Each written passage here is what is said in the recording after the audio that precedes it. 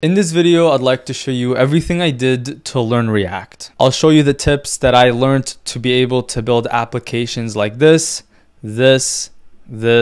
and this. We'll talk about what React is. We'll walk through how to run a React app and go through the basics of React. And finally, I'll show you everything I did from the courses that I followed to the tutorials that I did to learn and master React. So the main question you're probably asking is, what the hell is React? Everyone and their mother uses this. And when I was starting out, I was so confused on why people loved this framework. And in essence, React is a JavaScript framework, okay? And a framework just makes writing a language easier. So in that sense, React just makes JavaScript easier to write. And what's special about React is that it is component based. So for example, right, in my voice scribe application here, in a regular JavaScript application, everything here will be linked to each other. So let's say I wanted to click on this record button, something will pop up here, but basically the entire app will be impacted by me pressing this button because in JavaScript, everything is linked together in the DOM. On the other hand, React is component based, and we'll get into it when we're actually building something, but that simply means that each aspect of this application is its own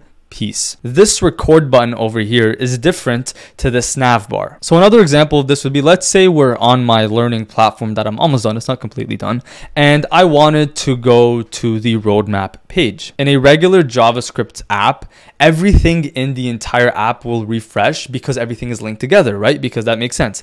However, in React, because it's one part of the application, because this navbar is its own thing, it's not connected to this. When I go to the roadmap, only the roadmap page will refresh and show, and the navbar will change. So think of React as different pieces of a puzzle to make up one big application, while JavaScript is just the entire thing, like it's one solid block. And next up is, how do we write React, right? And I know you're probably saying like, okay, Nazar, I really want to learn it, but it's really important to just go through the basics so you understand what it is and understand like the real basics so that we can understand the higher level things that we'll get into. And to run React, all we need to do is go into our VS Code folder, and the folder is called React, and run npx create React app, and we can actually just call this, let's say YouTube.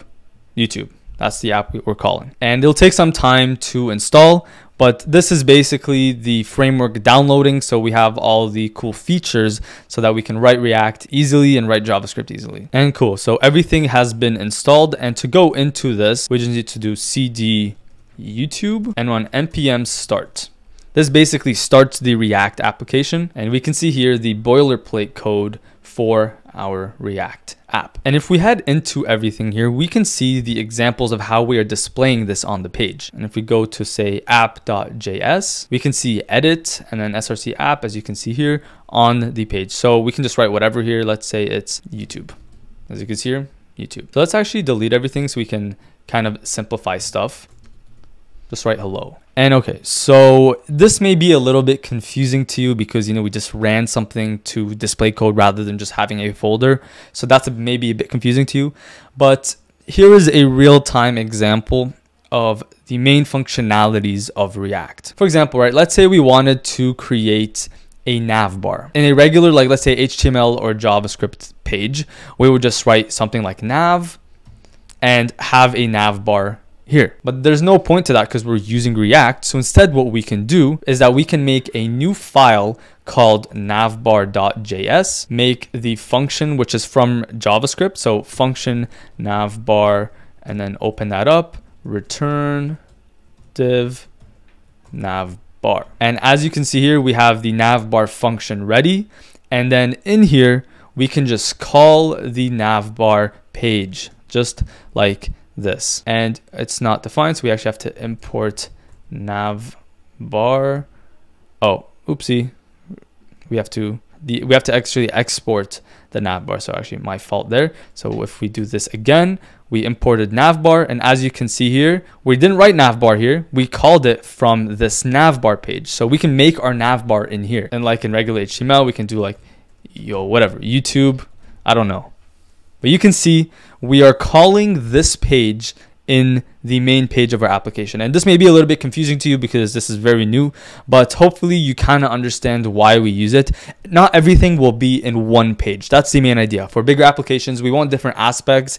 And let's say we want a navbar in every page. We can just create a navbar boilerplate code where we can just have our navbar and display it throughout our whole application rather than redoing it in each page. And on top of that, it just makes everything easier to manage. So let's say we want to update the navbar. We don't have to scroll through hundreds of lines of code. We can just go over here and update the navbar really easily. And okay, so you're probably saying like, okay, Nazar, now that we know what React is, and you probably know what React is, and we've covered the basics, how do we learn React? There are 3 things that I did to learn and master React. So the first thing I did was I headed over to FullStack Open, which is a open source React platform which just teaches you React. It will cover absolutely everything you need to learn the theory behind React and also build cool shit. So in the curriculum, you have the fundamentals of web apps, introduction to React, communicating to the server, just everything. Okay, you're testing React applications. It was one of the best things that I have done in my coding journey. And this took me about a month to do, and I'll actually show you what we did. But let's say introduction, right? So you want to learn use state. You will literally be shown React components, React examples, and they will tell you to apply this into your own Visual Studio Code application. So it's a really cool way to learn the theory and to actually apply stuff and build mini projects so you can learn React. And look, it was very difficult. I'm not gonna say it was easy. It was actually very hard for me to grasp the concept. That's what people usually say. But once you get the hang of it, once you just constantly expose yourself to the React language, it becomes a lot easier to do. And finishing this FullStack Open course will allow you to learn React. And so once I did FullStack Open, I knew a basic understanding of React, but I couldn't build anything. Like, I didn't know much about doing my own thing. Like, I didn't know how to make software that I could sell and stuff like that, but I had a general idea of how it worked. And here is where I literally just went to YouTube, looked up React tutorial, and I just did 3 React tutorials. I just went to one video like this where it's just a React tutorial for beginners, and we just learned and built stuff. Like, this guy's building a list, I guess. Let's see the end. But basically, I just followed a React tutorial. So it could be like building a clone of an application. And this one's actually really good. I actually followed this one. You built a to-do list with React. A lot of people actually say not to follow tutorials, but I kind of disagree. I'm all for tutorials, but changing things within it. So in this example, you know, we followed the tutorial of a to-do list, but instead maybe I would change the color, I would change the design, I would maybe add a feature like displaying the time or stuff like that. But following tutorials not only allows you to build stuff quick, but you're learning a lot quicker. You're following good practices with code because generally, you know, they're good practices.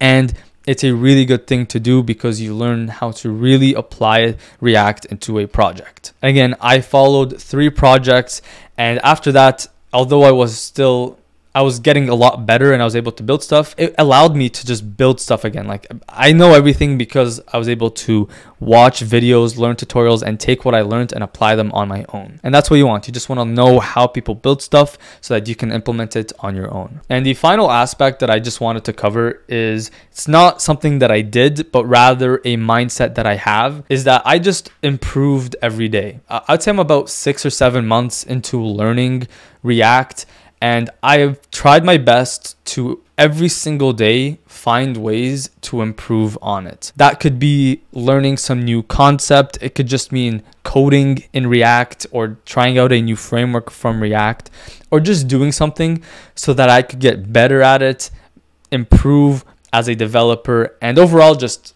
understand it more. And look, this is a mindset that I've had with programming as a whole.